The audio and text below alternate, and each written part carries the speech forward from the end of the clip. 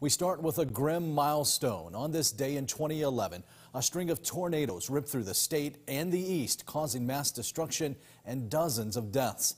Eastern North Carolina has seen its share of extreme weather and natural disasters, but little compares to what happened 10 years ago today.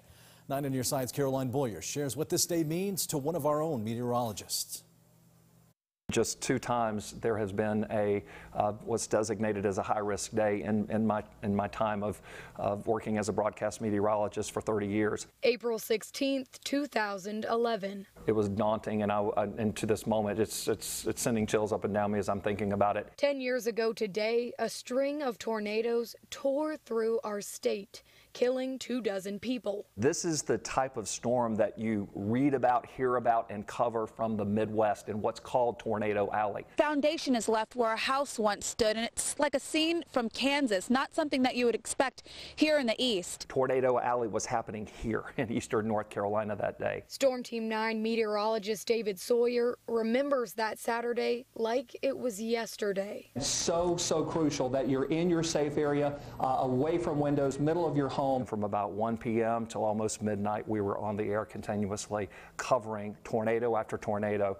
Over 30 confirmed tornadoes in that outbreak. A few of those tornadoes in particular still stand out to Sawyer. One in Greene County where an EF3 tornado, winds over 160 miles per hour, ripped through a good portion of Greene County. And it sucked my tennis shoes off my feet. That storm left a gaping hole in Greene County Middle School's gym. Had that been a school day, the amount of injuries and likely deaths would have been just tremendous at Greene County Middle School. One example, the fact that it was a Saturday was indeed a real godsend, that there were people not at work, not at school. Then a secondary tornado formed and moved into Farmville. Another tornado moving through Bertie County left 11 dead. Tremendous damage to people's lives, communities wrecked, schools broken. One funnel cloud that formed in Ayden was heading right toward WNCT. I literally practiced what I preached at that point. I told everyone on air that we as a television station were going to be getting into our safe place.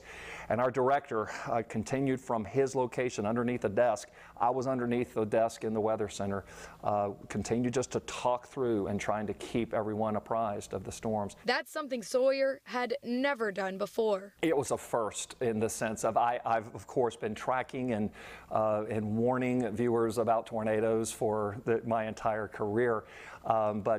Yes, that particular moment, it became extremely personal and real. Sawyer says storms like this remind him why he loves his job.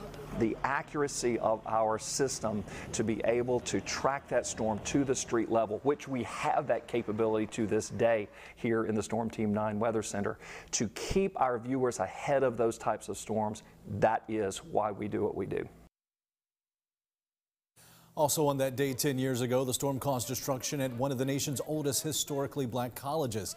A tornado damaged buildings, shattered windows, knocked down trees, and forced Shaw University to cancel the rest of that spring semester. It led to a massive cleanup effort on the Raleigh campus that's still feeling this storm's impact today.